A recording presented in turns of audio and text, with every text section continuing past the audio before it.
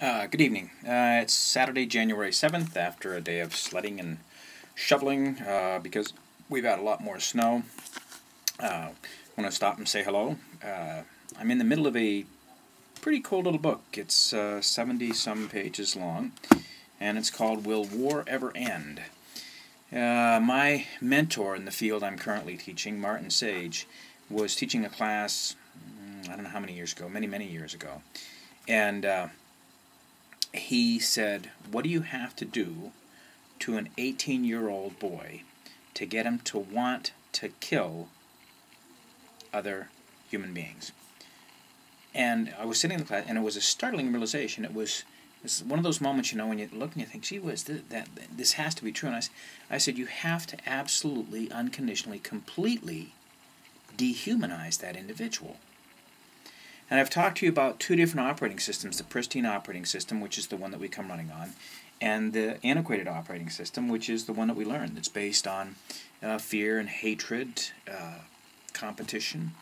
And what you have to do is you have to take that person completely, deliberately into the antiquated operating system to get them to hate somebody so much that they are willing to kill them.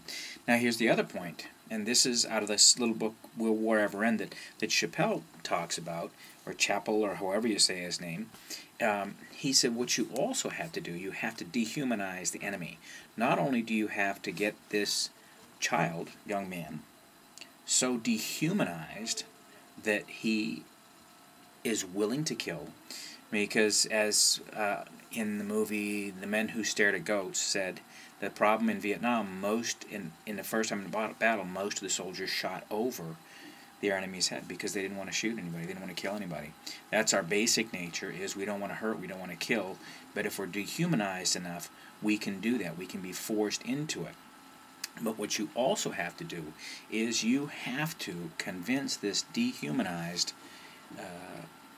18, 19-year-old, 20-year-old that who their enemy is also not human, because there's a lot of guilt with killing another human, so they dehumanize them by using names that do not allow them to associate them with other people. This is a great little book. It's called Will War Ever End?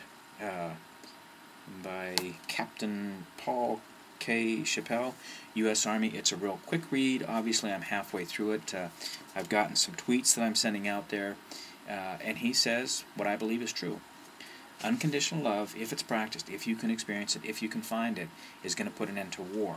What we have to do is see how to get more people to that state, to where they love everybody for no particular reason.